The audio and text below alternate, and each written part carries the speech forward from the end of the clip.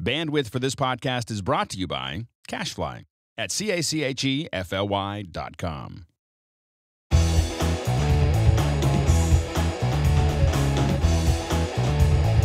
Welcome back to MacBreak Studio. We're here in the studio with Mark, as per usual, and myself, Steve Martin, and we're going to look at some new motion material for your enjoyment and life happiness.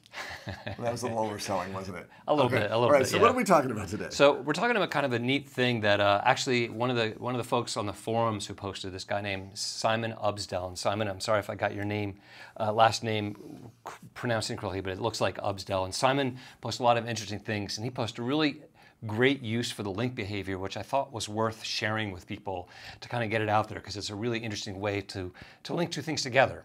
For some creative purpose. For some creative purpose, right. And you know, motion's full of all these behaviors for creating animation, and the link behavior is kind of one that people forget about and don't realize how powerful it is. I think this is a good example. So I'm starting here in a totally empty project just to build this from scratch, because it's pretty simple. And the first thing I'm gonna do is just gonna throw a background in, and frequently for a background, instead of this black background, I'll just go into the generators folder and I'll drop a gradient and just add it to the project. And I usually don't like the way it looks by default. Very hard edge. Well, it's also linear. I'm going to change the type to a radial gradient, so it looks more like that. So it's kind of a ball that comes out. I'll right-click on it and choose Edit Position. You can also edit this in the inspector, but I like this on-screen control that lets you really easily change the center. Oops, don't want to move the whole thing. Just want to change the center of it, kind of spread it out. I'm holding on Command Spacebar and dragging out so I can make some room and really kind of move it out. And you can also change the colors directly in here. I'll leave it in kind of a blue, but you can right-click right on these color tags to change the colors of it. That's nice. Okay, so just nice interactive. So just a little bit of background there. That's my gradient. And now what I'm going to do is I'm going to tie some numbers to basically like a graph. I'm going to do an arrow, and as the arrow grows, the numbers will change, and it'll be interactive. Interesting. So, yeah, a lot of times there's a lot of infographics now, right? All kinds of videos that show population change or budget or something and try to communicate. Zombie hordes attacking. You just gotta. Yeah, or just communicating like dry information in an engaging way. You're right. You know, using motion graphics. Infographics. Yeah, a lot of great stuff out there. So what I'm going to do, I'm going to draw a line. I'm going to go down here to our drawing tools and select the line. I'm going to click and drag up and add the Shift key so I get a straight up and down line.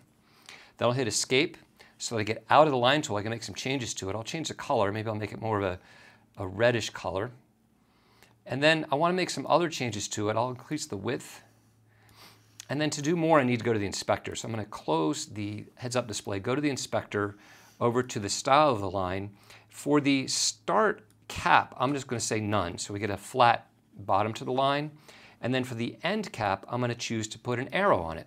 So this nice arrow here. It's kind of I don't like it how it looks by default, so I'm going to make a little skinnier arrow and maybe not quite as tall in terms of the arrow length. So maybe something like that, okay? So that's my arrow. Not too big a deal, pretty simple. Maybe I'll move it down and over a little bit. And now I'm going to add some text for my numbers. So rather than just adding some text, I'm actually going to go to the library to generators again, because there's number some generators in there. Yeah, there are these text generators that folks might forget about. So what's kind of cool about them, there's a number generator, and if I apply and throw this in here, now right by default, it's very, very small. You can barely see it in there. Put it in so small. Yeah, it's very, very small. So I'm going to go ahead and go to the format, the text generator inspector, to the format pane, and crank the size way up so we can really see what's going on there. There we go. And while we're in here, let's go over to the style section. You're going to change the font, aren't you? Actually, I kind of like this font. Okay. So I'm gonna give it a font, a different color. So if I play now, that thing just changes. It animates by default, which is kind of cool. Yeah. But it's not exactly what I want to have happen. So if we go back to the text generator, to the generator pane, I'm actually going to turn off animate. Okay. Because what I want this to animate by, as this arrow changes, the numbers change. The numbers change, exactly. In fact, the red on this is bothering me. Let me make it a little darker red. There we go.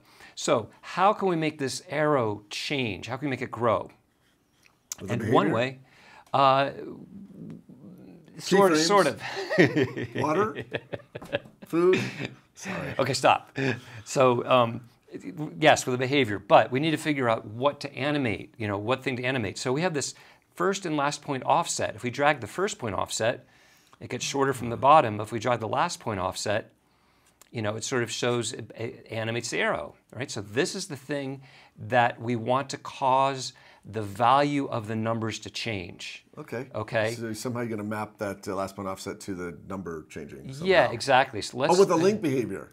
There you go. Okay. There you go. So we'll select the numbers, and you can, often it's like, which one do I apply it to? And you can really go either way. So I'm going to go to the numbers, and in the generator, there's this value parameter. If I drag on it, see, it allows you to keyframe the value rather than animating through the checkbox. You can set the initial value is what you Yeah, you could keyframe this, but instead what I'm going to do is right-click right on the word value, or you could use this little animation menu over here, either way. And I'm going to choose to add a parameter behavior, link. Link. Okay? And when you do that, it says, well, okay, I'll link this value, but what do you want me to link it to? So I'll say, well, I want it to link to this line right here. Oh, you have a drop while you just drop it right in Yeah, there. it's drop in there. And then there's this source parameter pop-up menu. So I'll just go there and say, oh, properties, object, shape, and then just try to find roundness, fill, outline. There it is, outline, last point offset. Oh, wow. That's what I want to link it to. So I choose that.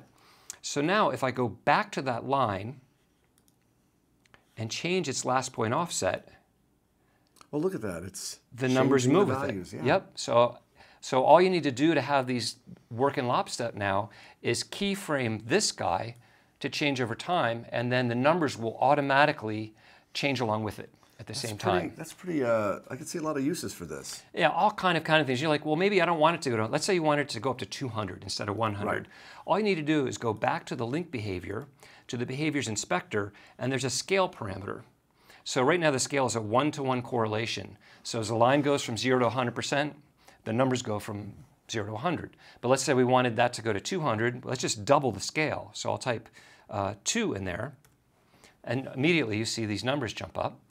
And if I go back to the line and drag the last point, we can see now it scales from 0 to 200. 0 to 200. Yeah, so really easy to change the, the relationship between the two. Just another example of how you can link the parameter. Almost any parameter of any object can be linked to almost anything else. I didn't know you can even do this in Motion. Can you do this in After Effects, but maybe Motion Math? Yeah, but in After Effects you do more of the pick whip kind of thing. Right. But this is the same kind of idea. And I'll just show you, I built one other example just to show you another example. Like this is a little different. This is a pie chart, a little 3D pie chart. Yep. And I built it using a replicator. I took a line and I animated, I didn't animate, I replicated this line so that it forms this pie and linked it to this value. So check this out. If I select the replicator, it has an angle end parameter, and you can see there's a behavior applied. See right there, a little gear there? Gear, yeah. Okay, and that gear indicates that this link, it's linked to the value of the numbers.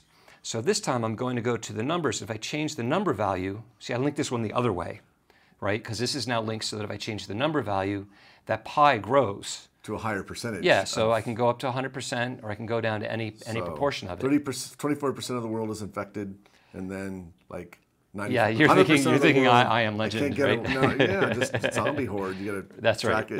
That's right. So very easy way to link up the a text field, this number generator to anything. Right. We linked it up to last point offset, and here we linked it to this angle end parameter of replicator. So just it gives you some idea of the different variations that are possible using the link behavior. That's a really, really useful thing you just showed. I mean, I had no idea you could do that, to link two different disparate things like graphics and numbers and make them like correlate to each other. Yeah, it's super useful. And again, thanks Simon for pointing that out. He actually helped somebody online, and I was like, that more people need to know about that stuff. So fantastic. Make some examples up of that. Yeah. So excellent. If you want to know more about Motion, check out Mark's training. We have the full-featured Motion training set on rippletraining.com. Check it out.